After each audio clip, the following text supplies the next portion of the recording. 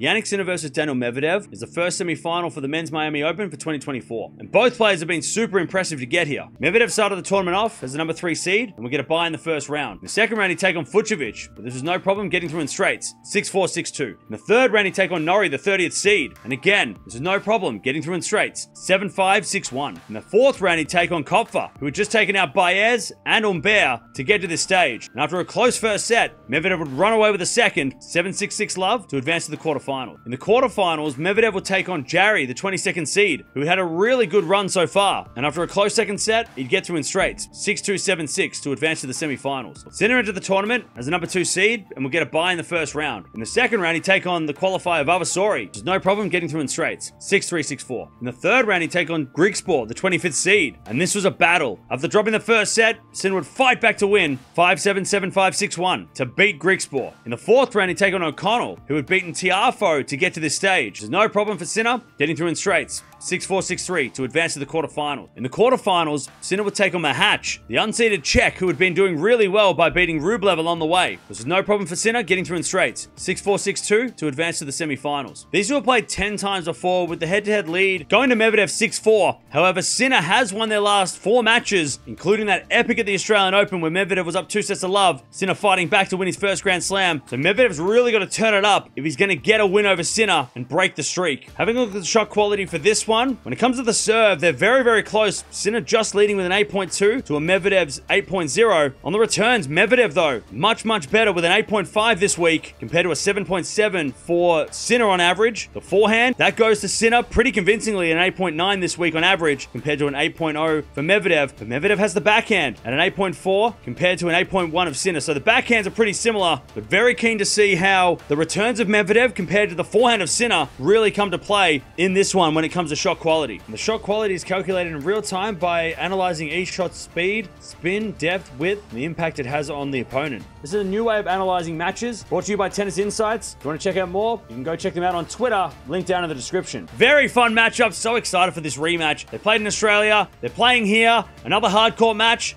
I'm going to go with Sinner, though. He's playing so well. He's won the last 4. I feel like the psychological edge is with Sinner, and he's going to win in 3, I reckon. But let me know down in the comments below who's making the final.